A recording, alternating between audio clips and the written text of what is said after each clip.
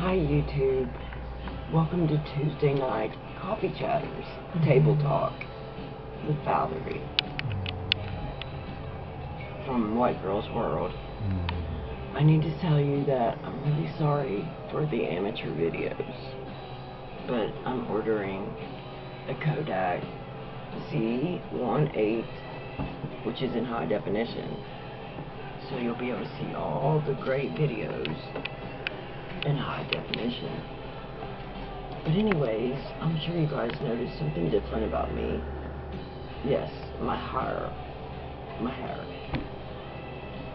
And I have a little story about what I've went through with my hair in the last 2 weeks. Okay, I did some wig reviews, which I love my wigs. Don't get me wrong, but I can't wear them every day because they're just too hot.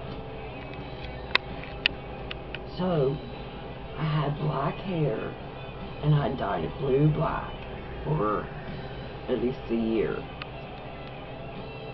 About a year. Gone too. It was a blue-black. And, you know, my parents were like, even though I'm 35, my parents were like, that's too dark for you, Valerie. You know, natural is always better. But anyways, I don't listen to my parents. I never did, never have, but I should have. So, if you're watching young teenager girls, listen to your mom and dad because they know what they're talking about. I didn't listen, and I've been to jail. I've been addicted to pain pills, and those are whole different stories. But I went and I had wanted burgundy highlights put in my hair. So I went to some, which I put that up because I did some pooter video on that. Well, the lady at that salon, you know, she did the best she could. She did the red highlights, burgundy, whatever. Anyways, it came out of my hair and they were like fire engine red.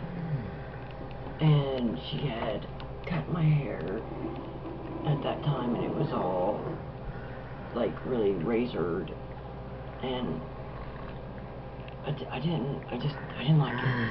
I didn't like it. I hated it. And I'm sorry, and it was nobody's fault. But I'm always wanting to try different things. But I'm also going through pre-menopause, so when you hit that age, you know, your hormones will go like this, and you just feel crazy, like you're going crazy. But, okay, I said, I gotta get rid of these highlights, I wanna go back dark. So I went and I bought 6 boxes of hair color in the last month. So I tried all these dark, medium, brown, and I did the L'Oreal color remover too, and I've done that twice on my hair. Yeah, twice. And in fact, they've been within 2 weeks of each other. And in the last 3 days, I've had stripped my hair and 2 permanent hair colors on my head in the last, since yesterday till today.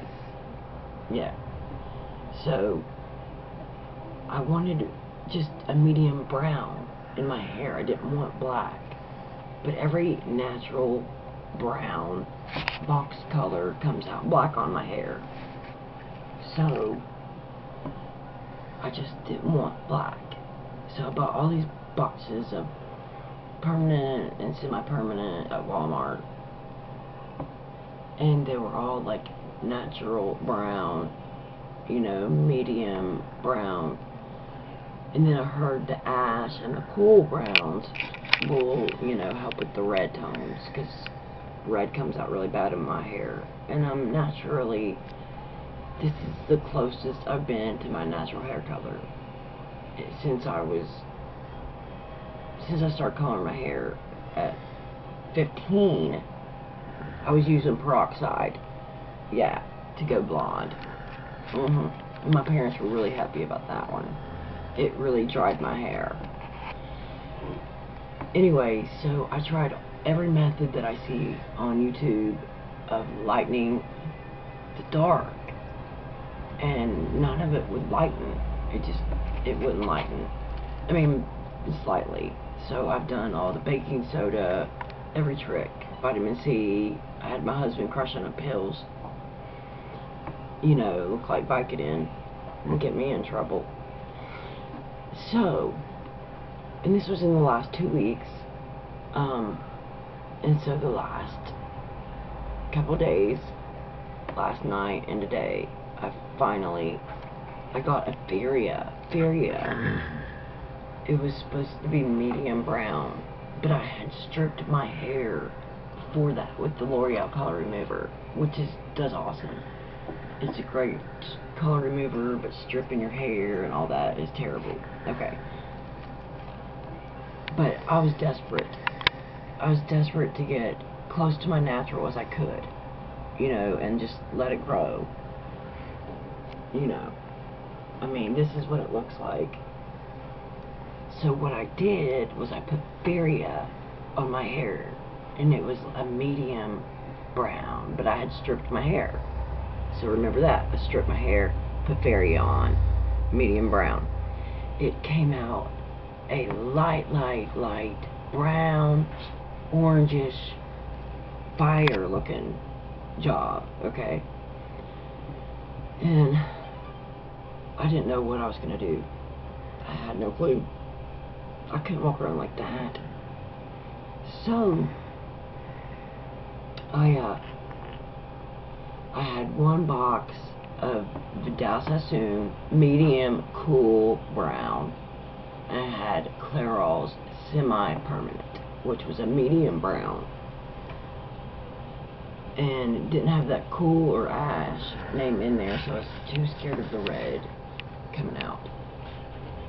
But anyways, well, I put the Vidal Sassoon on, which was another permanent color, on top of the Feria, and this is what I come out with.